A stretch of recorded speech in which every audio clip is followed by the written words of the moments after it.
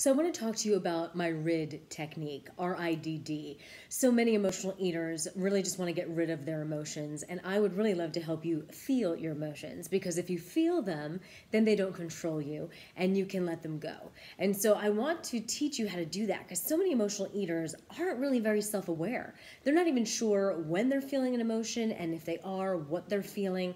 And so the R.I.D technique will allow you to get rid of the emotion by allowing yourself to experience it. And once you allow the emotion to come out, it goes away. So let's recognize that we're feeling a strong emotion. And how you do that is pay attention to your physical cues, your mental cues, right? So like when I'm angry, I know that I get really tense. I may start to shake based on how angry I am. My heart starts pumping furiously. Maybe you become a little short of breath, or you just start breathing really fast. You may find that if you are hurt or upset by something, you actually become very lethargic or very tired. And so look at the physical cues, and if all of a sudden your body is reacting differently than to your norm, you're probably experiencing a strong emotion. Also think about your mental state. Are you wanting to hide? Are you wanting to isolate? Are you wanting to just push everyone away? Are you wanting to integrate into a crowd just to be distracted so you don't have to think? Are you wanting to defend yourself at every opportunity or attack?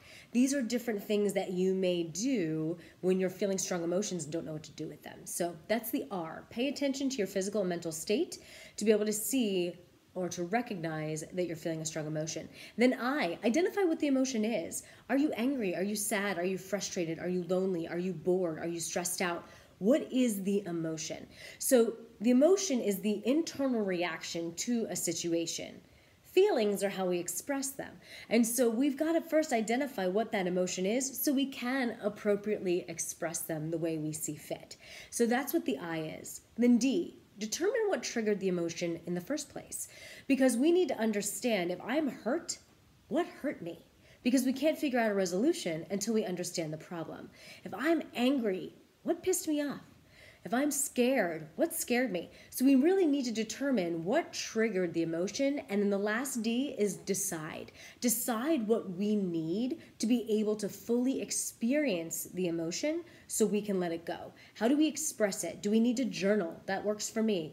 I'm not really sure what's going on. I just know these are my symptoms. This is how I'm now feeling. And I work my way through it and realize, okay, I'm hurt. This is why.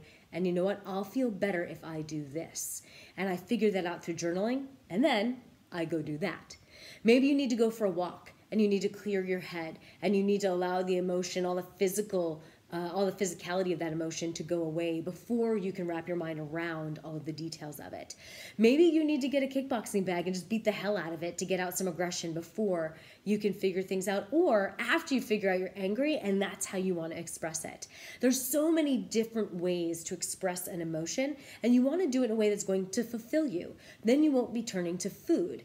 And the whole reason I want you to feel is so that way you don't feed, right? And so if we can use the R.I.D process to recognize we're feeling a strong emotion, identify what it is, determine what caused it, and then decide what we need to do to experience it so we can let it go, we will no longer feel controlled by the emotion. We will no longer feel afraid of the emotion, but instead we'll feel like we can actually handle that emotion to our own benefit and then move on, because at that point we will feel fulfilled by whatever decision we make on how to express it.